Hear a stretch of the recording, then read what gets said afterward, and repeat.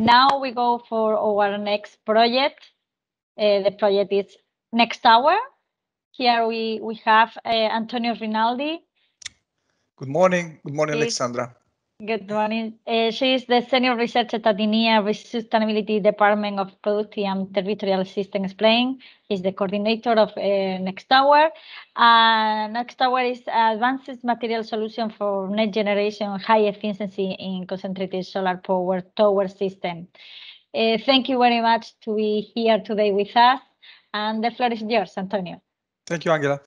Okay, I'm Antonio Rinaldi. I'm a researcher at ENEA in Italy, and we are coordinating this large project that is now coming to an end. NEXTOWER is really a project focused on a new generation of materials for a new generation of concentrated solar power tower systems. And I'm going to present this on behalf of the entire consortium. Of course, I'm going to keep it with a view of giving highlights, image gallery, so that you can probably grasp what was the purpose and what was the outcome of the project. So this was an innovation action. So high TRL, the Commission asked us to deliver something that was of potential impact and potential rapid industrial uptake. So something that could make an impact, maybe not now, but within 10 years. Okay.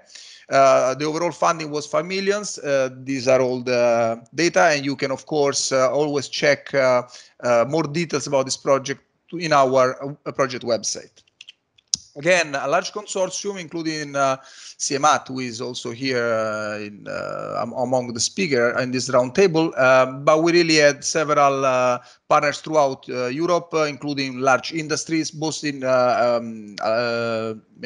alloy materials and ceramic materials. So when you talk about CSP and you look at how you can innovate and push forward this technology, of course, you're faced with a choice between several architectures which are at different stage of maturity. And we are focusing on central receiver atmospheric type, which was in need of let's say of a better ceramic receiver, and this was the starting of our rationale, and we tried to make this a little bit more, these components a little bit more reliable, so that this technology could become even more appealing, because the European Commission is asking two things essentially: to increase the operating temperature levels so that you can use higher temperature thermal cycles, which opens up many technological opportunities, and at the same time doing this with critical components that are able to withstand these harsh conditions for many years without maintenance. In this case, the solar receiver was asked to be paced versus a 25 lifetime without maintenance, and this is quite challenging. And this, of course, is to keep down the OPEX and so the LCOE. What was the starting point, really? Right now, we have commercial CSP plants, which are molten salts based, and the working temperature is not above 600 Celsius, most likely 550. The molten salt is heat transfer fluid and a heat storage fluid.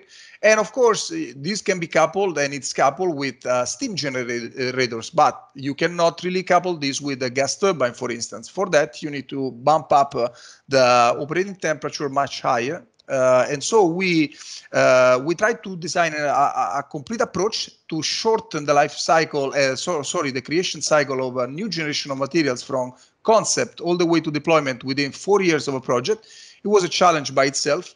We tried to do this by including inside also a standardization body, which is UNE, for instance, from Spain in this case, and try to make sure that our choices were approved and based on a gap analysis of what was currently used by the industry. In practical terms, 3 things were really targeted by NEXTOWER. So new durable monolithic ceramic materials that are able to withstand more than 1100 Celsius. New energy thermal storage that can work above 600 Celsius. And of course, to do that, you need to change both heat transfer fluid and the materials that go.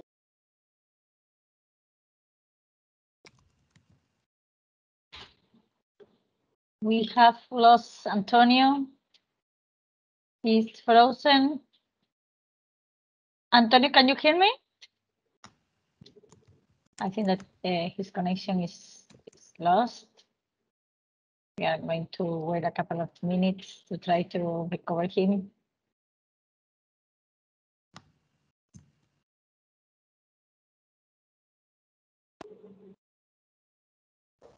Antonio, can you hear me? Can you hear me? Now. Yes. Okay. You are back. I don't know where you lost me. I'll try to take it 20 seconds from 20 seconds before, okay? Yeah, it was Okay. 1 minute, something like that. Oh, 1 minute. Okay. But by the way, I hear maximum, you. Maximum. I think that was less, just the. Okay. Okay, so I was just saying that we are trying to deploy SiC, silicon carbide materials for the solar receiver, so ceramics, and then we are trying to use liquid lead for the first time in CSP as a heat transfer fluid that can work at 850 Celsius, so more than 200 Celsius above the current state of the art. And to do that, you need a new technology to contain the fluid. And we devised a new alloy based on FECRAL, ferrium chromium aluminum alloys by Sandvik. And of course, we needed to show this at a full scale level. So in terms of ceramics, real quick, we are using now an installation at the CISA 1 tower at PSA CMAT at Eduardo's house. You can see here some of the ceramics that have been made in the project. These are the real component, the final one, the final design after the screening. You can see them here. They were done from high throughput screen process where we tried several lattices, several designs, so to optimize this from a reliability and fluid point of view. This is the tiles, the caps being installed, and this is the final installation that is right now running for field testing. So we will hopefully be able to report something interesting here. What is the other part of the demonstration? Because we weren't able to really do everything at once because the liquid lead part was proved to be extremely heavy, and we couldn't retrofit what we had available, the infrastructure to actually create one installation. So we resorted to create an installation at ENEA Brasimone here in Italy for the liquid lead part. We produced a lot of engineering design going from conceptual really to manufacturing and construction design because this was not existing. So we started from scratch. So there are literally hundreds of this type of drawings. And we developed certified procedure because this type of components needed to be certified by law because they are pressurized components. You can see the overall vessel, which is a single vessel architecture for charging and discharging of heat. And you, of course, by means of primary and a secondary heat exchanger, you can see here some pictures repertoire from the repertoire at Walter Tosto, who was our constructor, let's say manufacturer, main manufacturer. And you have to consider this is something that is 50 tons in overall weight. There are about 10 tons of shell and there are 35 tons of liquid lead. Of course, we qualified of the procedure. We started with small components, and finally we went all the way to full casting, full large-scale industrial production with Sandvik. So they produce tubes, they produce flanges, they produce labs with these materials, and we work them. You can see some of these components are quite complex in geometry, and these are all produced by special steel. And these are not, I want to highlight this, we really try to make an effort not to stay at the lab scale. And you can see that this is something that the industry will probably look at with a greater interest because maybe some of these components will fit some new usage in a future project. So I have to commend my industrial partners because both Sandvik and Walter Tosto, among everybody else, have done an excellent job in this case. This is a fairly complex assembly purely made of FECRAL, so this new alloy that we have developed and is able to withstand liquid metal corrosion at 850. You have to consider that we started from our experience in ENEA in the nuclear industry because liquid lead is used as a coolant for the fourth generation nuclear fission, okay? But it only works at 500 Celsius, so These are completely different materials that have never been used anywhere, not even in nuclear. So this is the main vessel, as you can see during the making, and is the one that is going to be heated up to 850. And this is the main flange that allows to bring in the air, hot air in and cool air out, let's say, to connect the heat exchanges. This is during the making, again, the main pieces as well as the fully dressed component. Of course, when they come in ENEA, we made the tracing, and you can see the naked version as well as the traced version with the heating cables and with active cooling.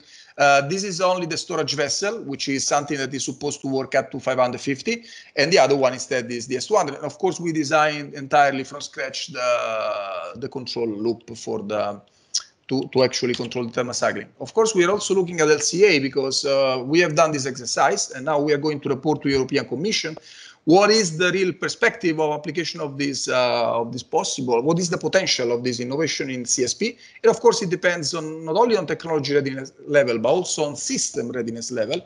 And we have, of course, using models, trying to see whether we can use, for instance, this type of technology for mini towers of 1 megawatts. And of course, we hope that CSP can be used as temperature increases with extensively across the industry for automotive, chemical plants, mills, expanders, extruders, nuclear sector. I mean, and of course, the applications could be countless. The main idea is that if we are able to really increase the operational temperature by 200 Celsius, we can try to couple this to a gas turbine. So we can directly, we are not only limited to a steam turbine, but we can go to gas turbine, opening up much more possibility. And of course, we can also, with a better heat, allow me to use this word, to try to power process industry, and so a new range of applications that are now precluded. And thank you for your attention. I would stop here.